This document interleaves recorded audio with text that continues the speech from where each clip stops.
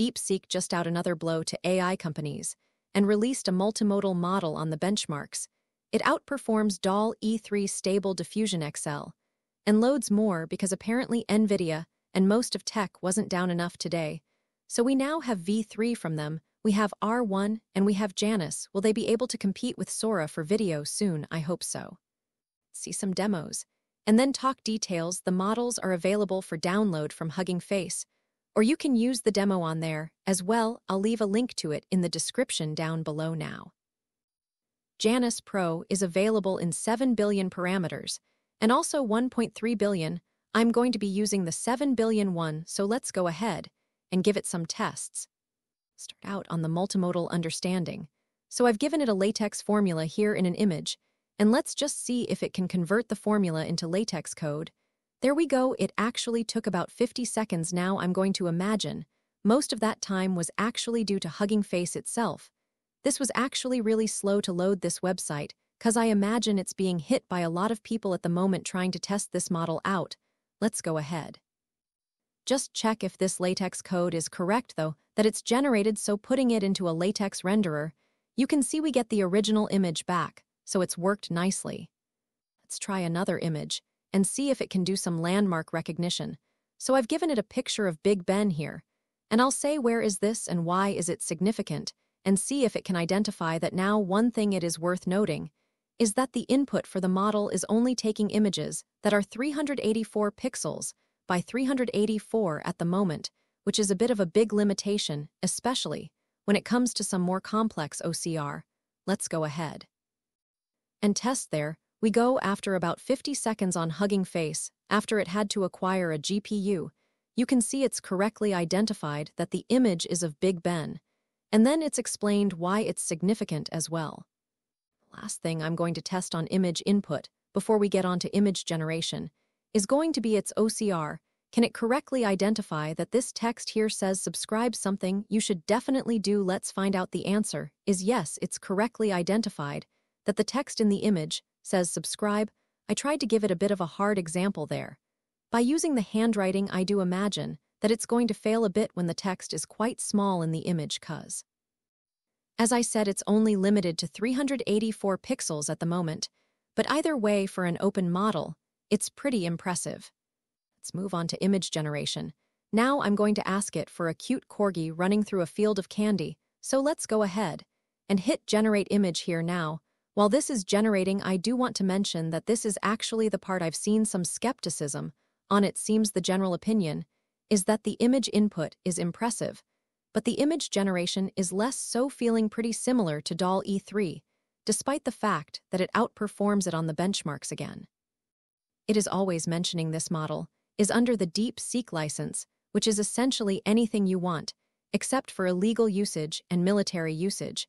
And there is also quite a relatively small model at 7 billion parameters, so it's probably not going to perform as well as models that you might see like Flux, but it's still pretty good for that open model. Let's go ahead and wait for it to finish.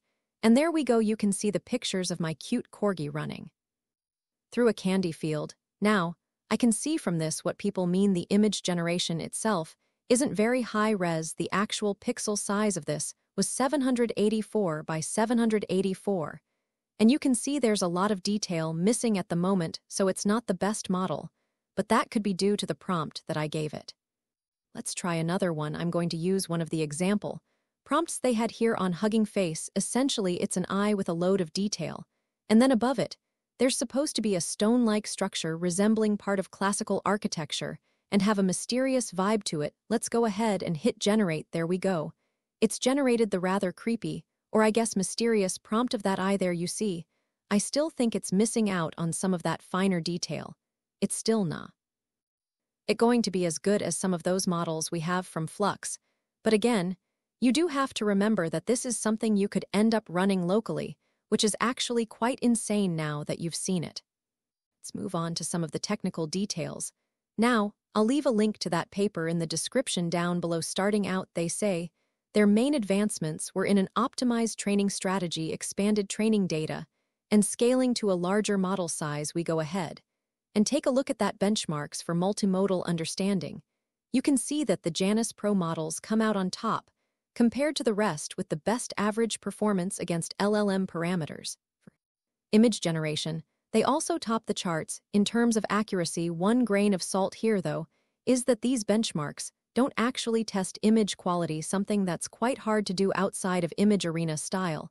The tests are actually checking for instruction, following capabilities, so this benchmark actually shows that Janus Pro excels in following dense instructions for text-to-image generation, not that it's necessarily going to give you the best image out of it. Something always amazing to see from DeepSeek is how much did this cost in resources to train. Well, the 1.5 billion parameter model took 7 days, and the 7 billion one took 14 days. The 1.5 billion parameter model was done on a cluster of 16 nodes, and the 7 billion one on 32, each of these equipped with a NVIDIA A100 GPU. In terms of money for these resources, I've seen some rough calculations that this would amount to be around $120,000. Now remember, this is a model that beats DAL E3 that likely costs somewhere in the millions, which is absolutely insane.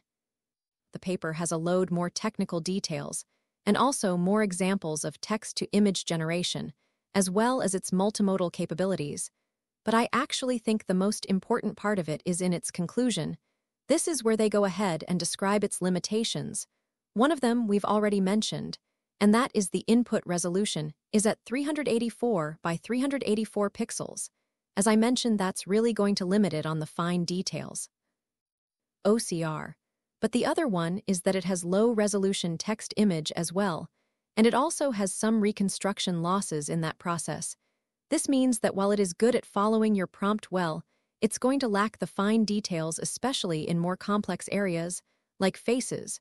Although maybe increasing the image resolution can help you to mitigate this. So what do you think? Is China destroying the US in the AI race? Now, personally, I want to take a more optimistic approach. I really liked Yan's response here. He's a chief AI scientist at Meta, he says, because that work is published and open source, everyone can go ahead and profit from it. And that is the power of open research and open source. Let's discuss this in the comments. And while you're down there, subscribe, and as always, see you in the next one.